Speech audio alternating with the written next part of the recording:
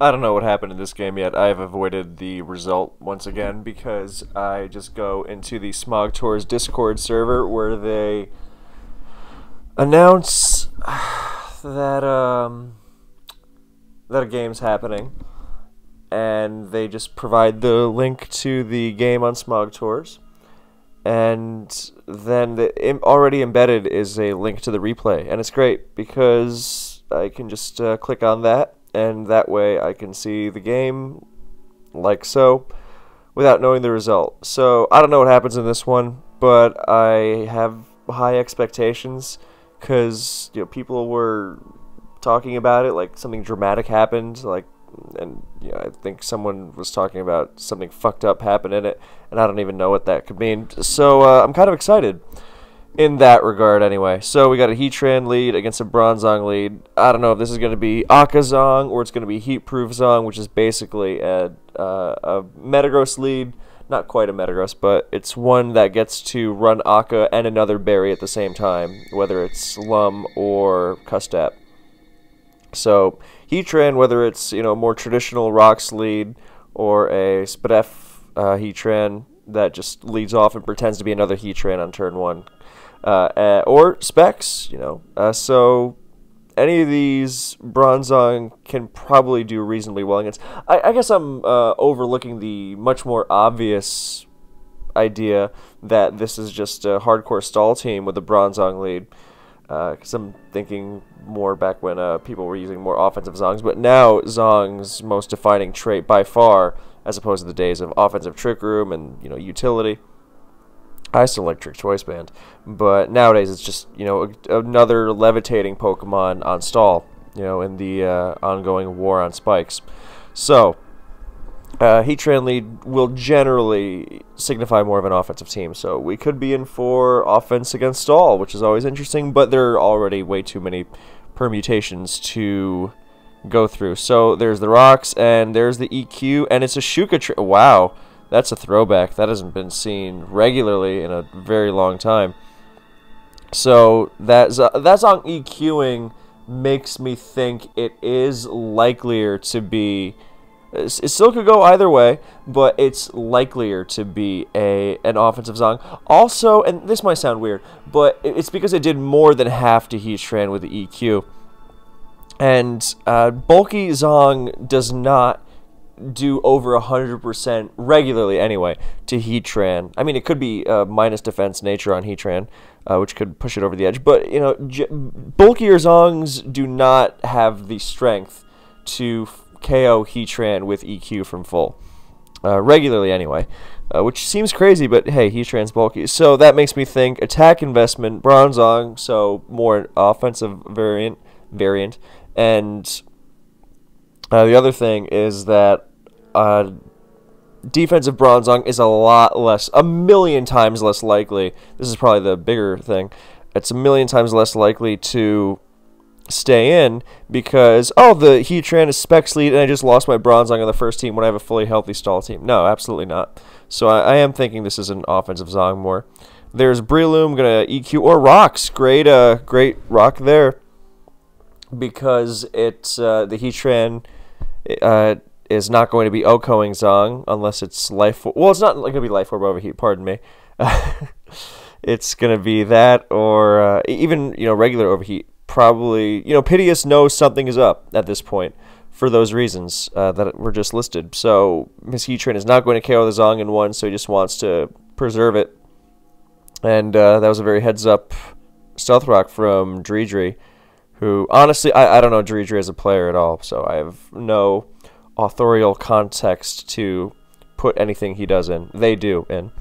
So in comes Breloom, and that might not necessarily be good because, again, this could be a Heat-Proof Zong with Lum, so it could just get blown up. But then again, the Breloom could substitute, and it could blow up into nothing. But that's rarer. Oh, yep, there's Lum. Yeah, Subloom is rarer nowadays. Is it going to get blown up? Yeah, it is. Because Sub is now more of a... It's still a great set, of course, but it's more of a luxury. So yeah, Heat-Proof Lum Zong does exactly what it likes doing. So in comes Rachi, because Rachi can 1v1 a lot of things on a double down. And better to not, throw in the weakened Heatran which can potentially get... I'm sorry, my head's a little fucked up right now. Which can potentially just get picked off by a lot of things. And get... and just be a waste. And then, you're down 5-4 very early on, as opposed to Jirachi, which can be a million different things. And one of the things on my mind right now is Grass Knot, whether it's a mix set or a calm mindset, which could mess up this Swampert something awful. And, that Bronzong put in a lot of work that basically a 2-for-1 trade, or very close to it. And removing Breloom like that also makes Swampert a perfect candidate to switch into, because it's not like it's going to be Breloom plus a bunch of other Pokemon that deal with Swampert very well on an offensive team. And I like offensive Swampert without rocks, so to free up the most of its offensive potential, and I like Bronzong there as to enable that. So in comes this. It's not going to be Grass Knotting. Instead, Gara's going to come in. This is a very Piteous style team. Protect. Okay, that's very cool, and that makes me think that there's a Magnezone, because the Protect Swampert on an offensive team like this, because that Bronzong does signify offense. It makes me think, what's the best set for that? Waterfall, EQ, Ice Punch, Protect. It's a great set, but you either need Magnezone or some serious anti-Scarm technology. And given the existence of lead Bronzong, which is one of the most Scarm-prone Pokemon there is, then it makes me think, yeah, there's going to be a zone here. And, yeah, Gara comes in, shows lefties, so it's not going to be whacking or anything, but that's good because no sand, so it's healing off rocks a little bit. It's going to completely dominate the Pert here. And, of course, Dredre is going to have a Gyarados answer. And it's going to be Rotom. All right, and that's a great move on Piteous' end. A lot of players nowadays, I think, they fall into that DD immediately trap because it lets you get more forceful against things that might try to switch in and deal with you one-on-one, like Breloom or bulky Jirachi. But a lot of the time, especially offensive teams, they're not going to have that kind of flexibility. Or even if they try to pivot around you with things like, their own Gyarados or something, rather than, commit to the sweep or do no damage, just throw that Waterfall out. That was a really nice move. And, it can be tough. It's very tempting to go for that DD because it's... Otherwise, with that Stealth Rock weakness ramping up, then you feel like you're not getting much out of Gara. Some games you just need it for that defensive utility. I get it. But you try to just take whatever little chip you can get because, late in the game you're going to, regret only having clicked DD and not done any damage. So... yeah, that was a really good Waterfall, especially because it does, exactly what it did there. And if Rotom is the answer, I assume a Scarf Rotom. I guess it could be lefties, but no, but it's, well, I guess it doesn't have to be Scarf because it doesn't have lefties either. But it's the most common choice. And if the answer is going to be, an offensive Rotom like this one, and you're going to get another opportunity against that Pert later on for sure. So you can preserve that Gara for a sweep later as opposed to DDing and being chased out. And so great double there. Not letting... yeah, that's exactly it. That's classic. T-Tar comes in against Rotom, but now here comes Swampert to take advantage of... God, and that Breloom being alive would have been very, very different. So that's a nice move there from Piteous just to get some chunk on the... on the Pert, because he knows it's offensive, so his crunch is going to hit fairly decently, and it does, around 40. And this is why Protect is so good on these offensive Perts if you can afford it, because it's going to, because suddenly, its hit-taking ability just increases so much when you don't have that bulk that, Tank Pert relies on. So, yeah, let's see. The Ice Punch, it's not really about the Ice Punch not damaging Gara. It's more about getting something out of that one-on-one against the Pert. There's also, the temptation to not let Gara in again. But Gara is a lot more manageable now. Not just that it's taking Stealth Rock, but now Sand is up, so it's not healing passively anymore. It got from 75 to 88. Through a couple of lefties turns, but now it's going to come in, take 25, and it's not getting that back. So barring Healing Wish, so that crunch, you can try it again, but no, here comes Gara, and The thing is, though, like, that Gara is still, and there's a waterfall, nicely done to hit. Actually makes me wonder, I think waterfall was probably the better move against the Swampert, or against the T-Tar, because it's not like Ice Punch does that much more to Gara, and you do both. I guess he just wasn't thinking, hey, that T-Tar might stay in. But yeah, even just spamming waterfall here is going to be fairly effective. Well, maybe not. And there's Latias. Now I'm thinking, with the Rotom, I'm wondering if the Magna Zone is there. Not that Rotom Zone can't be used on the same team, but... And that's a very nice DD on Piteous' end to force the issue in case Swampert tried to stay in and slug it out. That would put it a lot more in his favor. Because he's not going to be waterfalling him repeatedly into torrent range or something. I mean, I think based on the... No, he could just DD twice, maybe, in that case, yeah. As opposed to... maybe Waterfall was better again. But the reason why DD also works is not just because it's effective against Swampert if Swampert stays in, especially if it protects. I mean, that would have been really, way too risky. But in the event that Dredri switches, then the answer is probably not going to be Rotom. It's going to be something else, because Rotom can just switch in and die to Waterfall, so something else might come in to try and absorb the Waterfall and, limit Gara to 1 DD so that Rotom can still revenge kill it, worst case.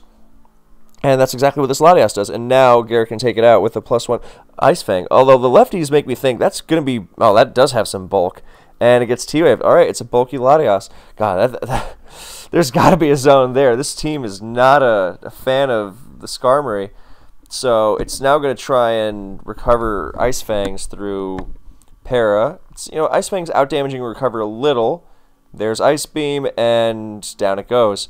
But the Gara has been taken out. But, it took out Latias with it, so that's much better. And it chunked a huge piece of damage onto Rotom, too. So, I mean, the bigger issue here is going to be the Swampert. But it's not like Gara did nothing. So it's up to Piteous to somehow...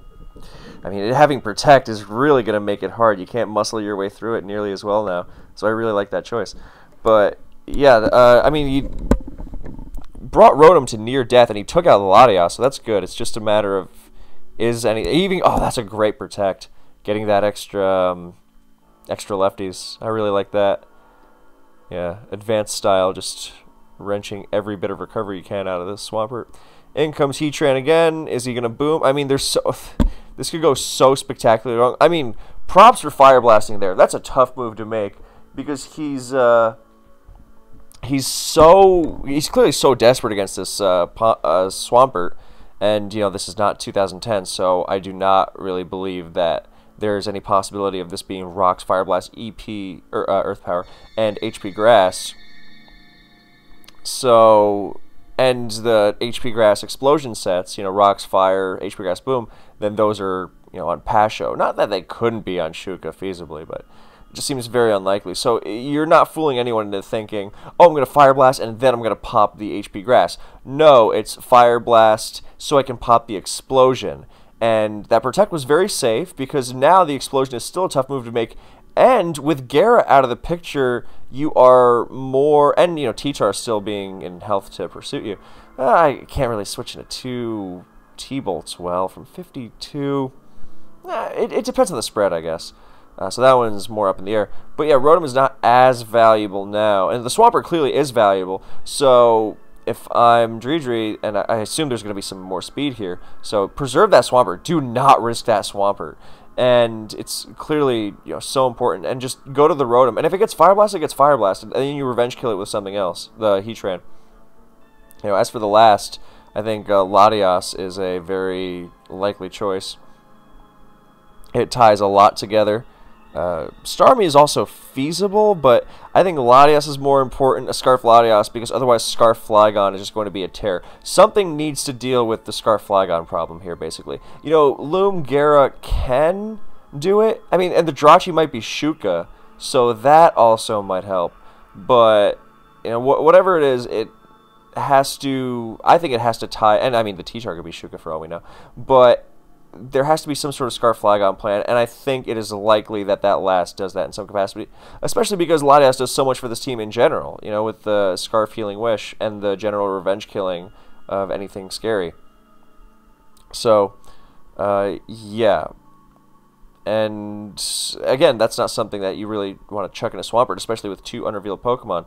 So I think Rotom... Oh, Dragonite's going to come in here. Alright, I can see that choice. And another Fire... That's a great move from Piteous. If the Dragonite is faster... Well, don't... Okay, I didn't want to see the next turn yet. Okay, so we know Piteous switched to T-Tar. Okay. But I was going to say, if the D-Knight is faster, that actually checks it. And the choice is made here, and that last has to be a Magnezone. I mean, come on. The double dragon here. So if the D-Knight is faster, like if it's Jolly DD, or if it's... I mean, I guess nowadays Heatran is a lot likelier to be plus special attack, so you could even reasonably expect an Adamant D-Knight to outspeed it. And it could just be, you know, DD or Choice Band. If you're expecting Jolly, though, it's going to be DD. I mean, Jolly Choice Band, I think, is just... You're not doing what you're supposed to most of the time well enough. You know, you got to focus on what you're best at. So, yeah. So that was he decided if I get Fire Blasted. Also, he can take 2 Fire Blasts, so it might not even necessarily be a matter of outspeeding. As you saw, the first one did 34. The first Fire Blast did 34, and now he's at 36. So you can take one, take out the Heatran, and then Swampert's sitting pretty. And, yeah, I think the last also has to be Magnezone, or, I don't know, a mixed T-Tar or something, just because other Latias, or other Dragon moves are, I mean, or some kind of Jirachi or Metagross or something, I don't know, but it has to be some sort of Scarm Buster. But, yeah, I think it's got to be that, you know, funky Steel of some kind that deals with Stall, or a mixed T-Tar, simply because Bronzong is a lead with no leftovers, and there's no other Dragon Resist. So you do not want to collapse that Scarf Latias. So, you know, keeping this idea in mind, the D-Knight was thrown in there because if it gets boomed, it gets boomed, because I'm expecting that Scarf D-Knight last, and Scarf Latias last, and D-Knight is going to be less valuable against that, you know, as opposed to sacking Rotom and then preserving a D-Knight, which, not that Rotom beats Scarf Latias, but Rotom also takes on Jirachi better. So... yeah, Rotom doesn't.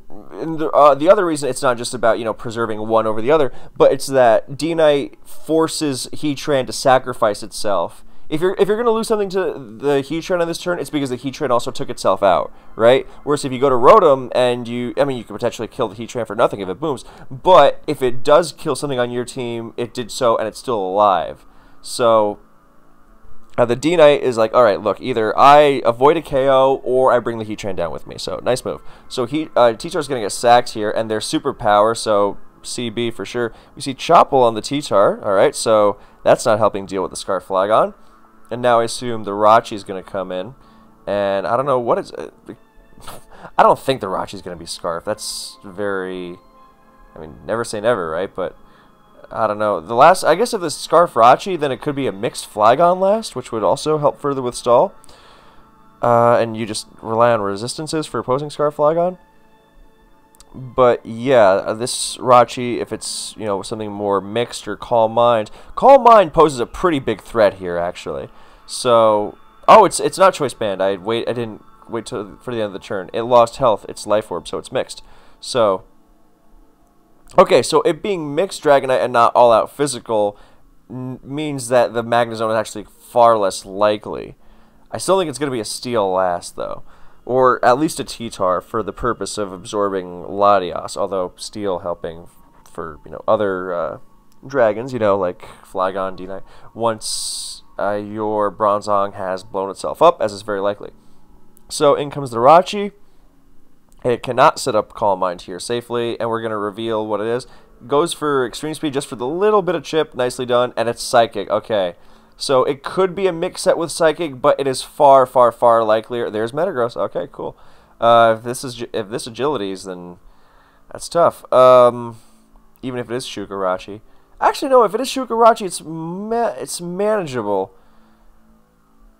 Well, I guess it's not about the Metagross itself. But yeah, it's far likelier that it is going to be offense or Calm Mind Jirachi. Anyway, so it's not about the fact that that Metagross might win on its own, because if it is agility, unless it's Life Orb, then it's probably not going to KO. Well, actually, I might be misremembering. I think it's probably a roll against this Jirachi to KO it with EQ, even without a Shuka Berry. And it's going to have HP Fire or Ground, so I guess there's also the question of, can the Jirachi 2 KO it back, though? But even if Jirachi does beat this Metagross one-on-one, which is a big if, I don't think it's going to be quite strong enough. To say nothing of the fact that the Agility Gross could also have... I guess it could also be Trick Iron Ball. But yeah, to say nothing of the fact that the Agility Gross could also have Shuka or Akka itself to really hammer home the idea that Jirachi's not 2KOing it.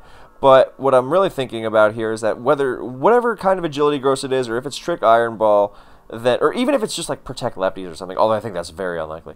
What I think the problem is going to be that afterwards Jirachi is going to be in Rotom range, and well, actually no, I take it back, because after, let's say Metagross goes down, then Rotom comes in, and then Latias switches in, and then Draco's. Yeah, I know. Suddenly, I think this is feasible. Yeah, okay, so I can see that.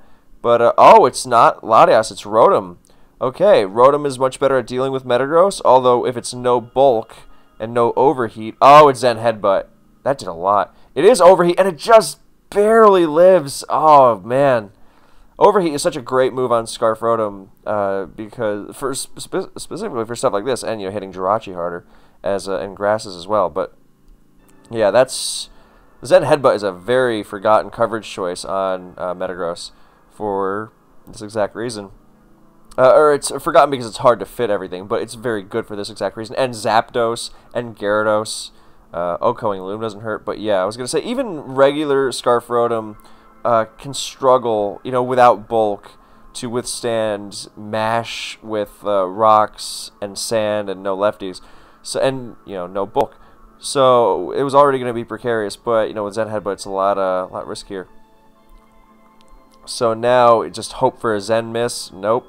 Hope EQ doesn't kill the Jirachi, or hope it's Shuka. But I think I think the problem was more not that the Rotom didn't beat the Metagross, but I don't think that the Jirachi was going to be. Yeah, I think Swampert and Rotom were gonna win the game anyway. So. Agility Metagross sweep. You don't see that very much nowadays. It's a great Pokemon. Glad to see it coming back. So, nice game to both of them. I'm a little disappointed in the people who hyped this up as being some sort of spectacular fuck-up of shameful proportions. But, I'm also glad for the integrity of DPP that did not happen. Anyway, so, nice game. Thanks, guys, for watching. I hope you enjoyed it, and I'll see you in the next one.